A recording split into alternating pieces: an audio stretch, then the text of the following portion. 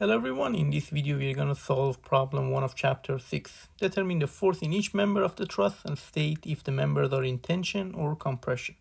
The two external forces are given to us as 45 kilonewton and 30 kilonewton.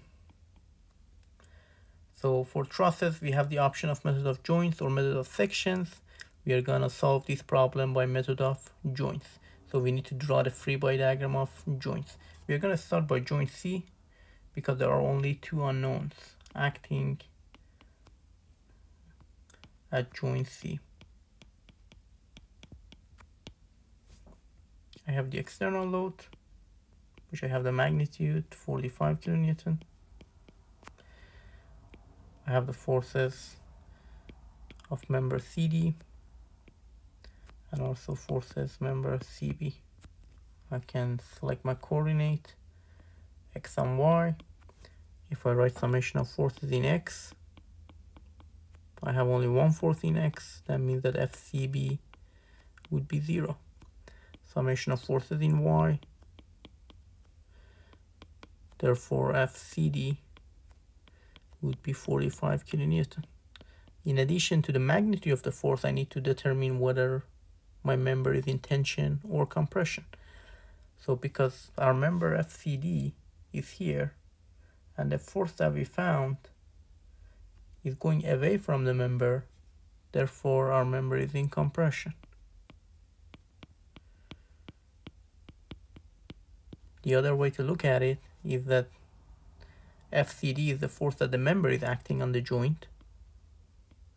So the force that the joint is acting on the member would be the opposite side. That means that our member is in compression. So now that we found forces in member CB and member CD, we can analyze joint D. So I'm going to draw the free body diagram of joint D. We could not start by joint D because we had 3 unknowns. But now that we have solved one of the unknowns, we can draw the free body diagram for joint D. I have the external load 30 kilonewton. I have force F CD because it's in compression, so it's going away from the member. I already found the value to be 45. Then I have FDA as well as FDB. Sometimes it's easy to identify what would be the direction of the forces, and sometimes it's not. We can assume a direction, and if we get a negative value, that means that the direction that we assumed is incorrect. Remember that the negative value does not mean our member is in compression, or a positive value does not mean our member is in tension. And negative and positive signs only indicate the direction that we assumed in free body diagram is correct or incorrect. So I select my coordinate system, FDB. If we look at the image, the triangle that I have is 1.5, 2, or I can think of it as 3, 4, 5. So that's the same as 3, 4, 5 instead of dealing with 2, 1.5 and 2.5 triangle. So I can write my summation of forces in X and Y and find the unknowns. I start with summation of forces in Y because that gives me only one unknown. I have FCD, which is negative 45, minus 3/5 FDB equals 0. Therefore the value of FDB,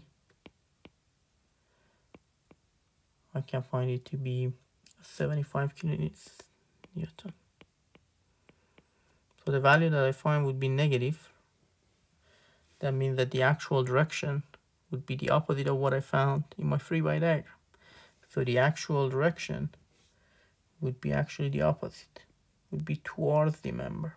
That means that the value that I have would be in tension. So my member would be in tension. Now I go summation of forces in x direction.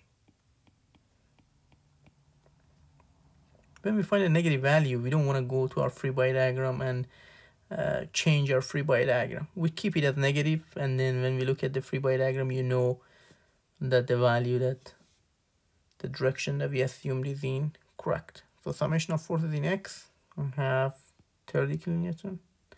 I have FDA that I don't know the value,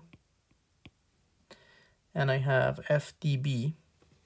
So I have negative, and the value that I find for FDB is negative as well. So that means a positive 75.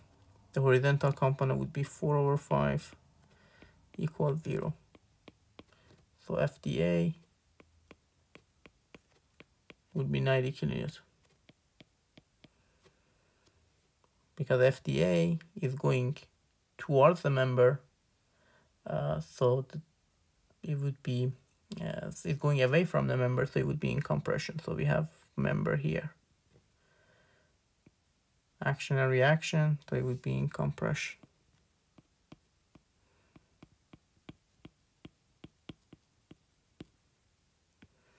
So by the first free body diagram, I found two forces.